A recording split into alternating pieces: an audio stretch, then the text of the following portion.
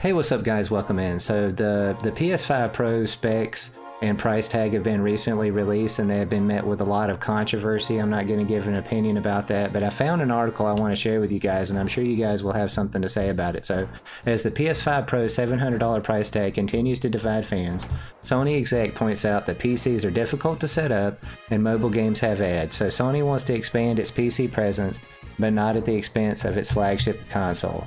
So Sony Interactive Entertainment's head of platform business group answered a question over the value of home consoles in the modern day as more and more people are playing games on PC. To that he said, consoles like PS4 and PS5 still have plenty of value as you can simply turn them on and experience the content you bought right away. That's opposed to PCs, which are difficult to set up. He also says the PlayStation Store offers an intuitive experience that is laid out in an easy to understand manner.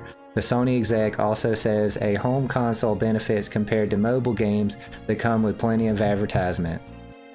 Following that, he said Sony is trying to increase its share of the overall game market by developing with PC in mind. There's no doubt its business will continue to develop with consoles at the core. You just can't ignore the value of reaching other gamers who don't own a PS4 or PS5, those on PC especially.